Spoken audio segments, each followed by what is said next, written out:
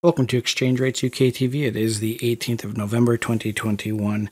Taking a look at Fantom. Fantom's kind of been one of the like golden altcoins of 2021 and even into 2020. I mean, Fantom, when you go back to July, late July of 2021, I don't know why I'm saying that, just last July, this past July, it moved from 15 cents all the way up to $3.75.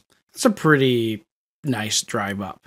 And really, ever since it broke above the cloud back in August, it hasn't really come back into the cloud. It tested the top of it once back on the 6th of October.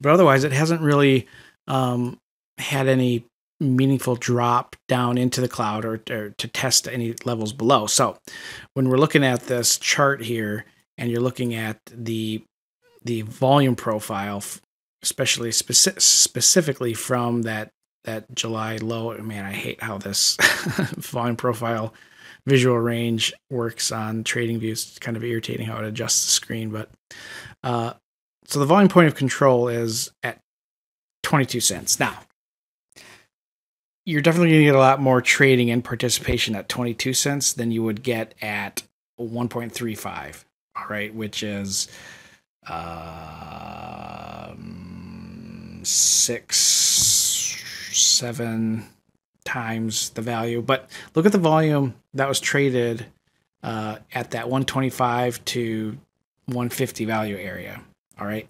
There's a lot of volume traded in there. And so if it does pull back down lower, likely to see Fantom find some support between 125 and 150. I'm not sure if it looks like those are support levels on the Ichimoku chart. No, there's not. But volume profile wise, Fantom should get some support in that 125 to 150 range.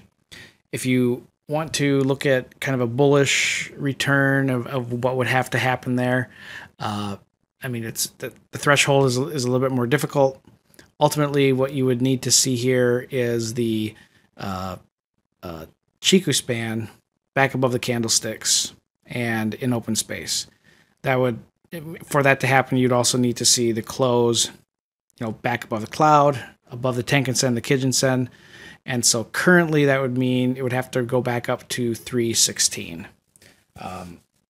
which from where we're currently at, what kind of a spike would that be? Rise, rather?